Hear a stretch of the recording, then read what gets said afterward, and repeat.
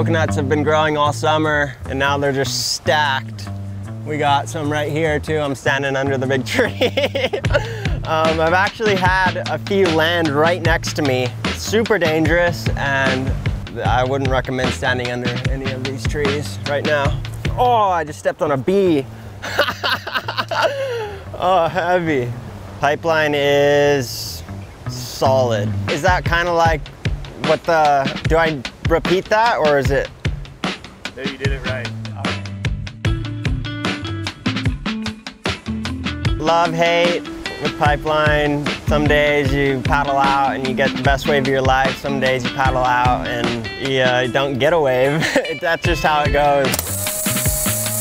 I've never been the most competitive surfer. I love competing. It's just like,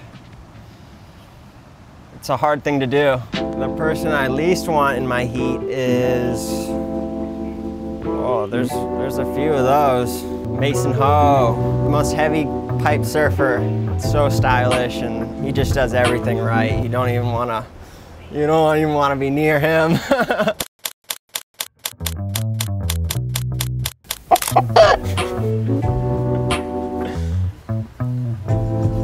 I first surfed pipeline when I was about 6 years old, just following my brothers out there.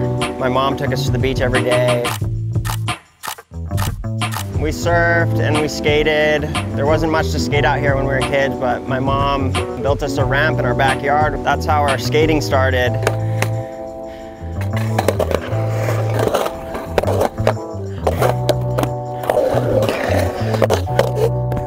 Hitting the end section at pipe makes me feel good.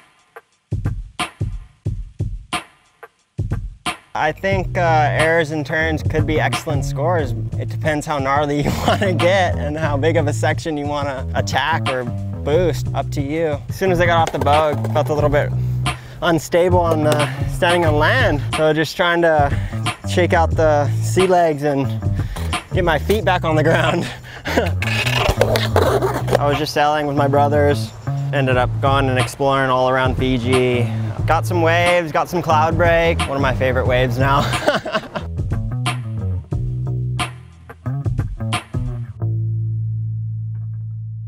Woo! I've eaten so much shit on this thing riding on the bike path. I think I had something on the handlebars and it got sucked into the front spokes and I just did a full front flip. Knock on wood. I haven't got any injuries out there before, so just a couple bad beatings and a couple wipeouts. My biggest fear about surfing pipeline is getting a two-wave hold down, coming up, gasping for air, yeah. On the perfect peak, I'm going left. I'm gonna go pipe all the way. I surf pipe more than 100 times during the winter. Definitely #1 spot, log cabins, #2, Aukai sandbars, #3, Rocky Point, #4. No priority will mean sitting deep and getting deep and getting barreled. It's gonna be a battle. They're actually throwing knives. Oh, I missed. Haven't been practicing enough. Whoa! Sometimes they ricochet, I forgot to tell you guys. It's super satisfying when you do get them to stick.